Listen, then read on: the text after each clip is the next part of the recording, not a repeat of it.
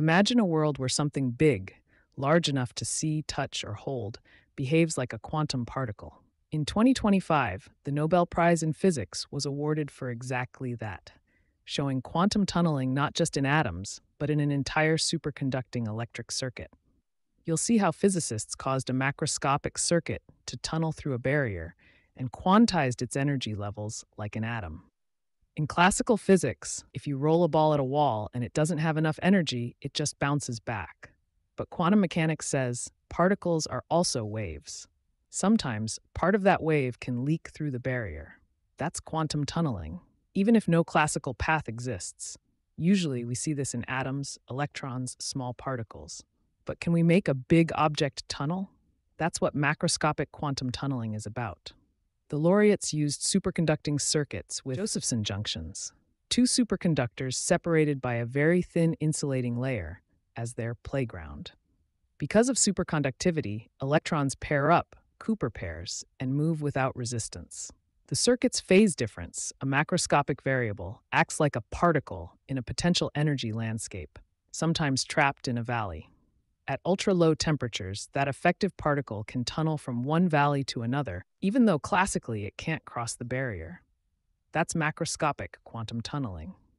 But the story gets deeper. In that potential well, the system doesn't have continuous energies. It has quantized energy levels just like an atom's electrons do.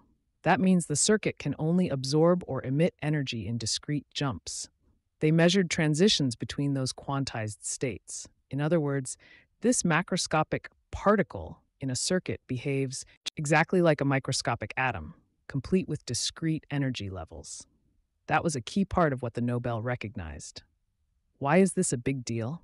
Because circuits that behave quantum mechanically are the basis for superconducting qubits, one of the leading platforms for quantum computers. If you can control and observe quantum behavior in circuits, you can build devices that harness superposition, quantum coherence, and entanglement in real hardware. Remember, most everyday circuits obey classical rules. Demonstrating quantum effects at the circuit scale brings us closer to scalable quantum technologies in computing, sensing, cryptography. This feat required ultra-low temperatures, extreme isolation from noise, and precise engineering to maintain quantum coherence over enough time. The 2025 laureates, John Clarke, Michel Devoret, John Martinis, showed us that even macroscopic devices can be quantum. Their work opens doors to a future where quantum circuits power computing, sensing, and technologies we're only beginning to imagine. If you love stepping into the quantum frontier, smash that like button, subscribe for more deep dives.